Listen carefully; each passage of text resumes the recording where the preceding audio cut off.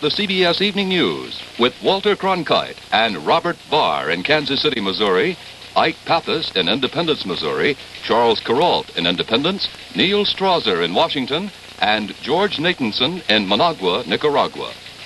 Good evening. Former President Harry S. Truman died this morning at age 88.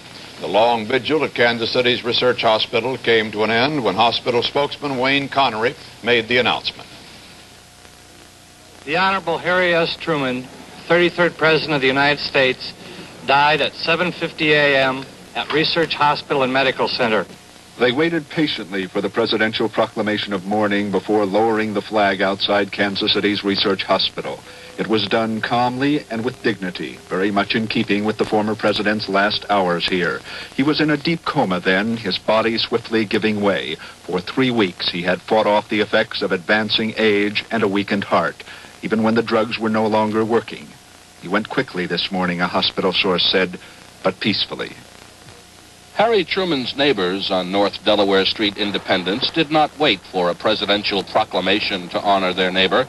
When word of the end came, they quietly lowered their flags to half-staff and then took a moment to remember what they liked best about him.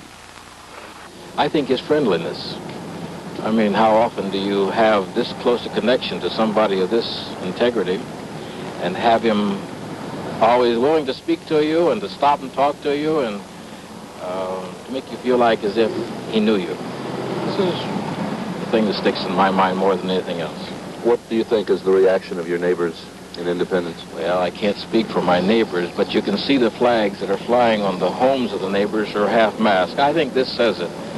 They're really quite sorry, I'm sure. I know we all feel like we've lost a good friend. The flag was also lowered this morning at number 219 North Delaware, the Truman residence. A lone Secret Service man stood guard on the lawn, as within Mr. Truman's wife Bess, the childhood sweetheart he married 53 years ago, mourned. She had suffered with him through the long hours and days of the hospital vigil, and she was tired.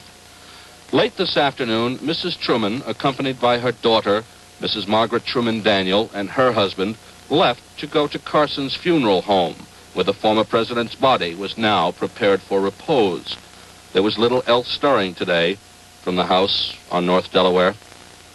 Ike Pappas, CBS News, Independence.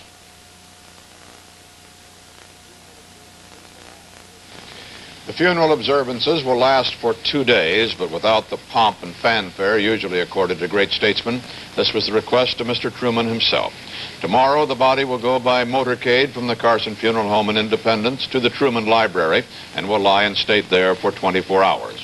Thursday, after funeral services in the library's auditorium, Mr. Truman will be buried on the library grounds in a quiet and private ceremony. President Nixon does not plan to attend the funeral, but he and Mrs. Nixon will fly to Independence tomorrow for a wreath-laying ceremony at the library.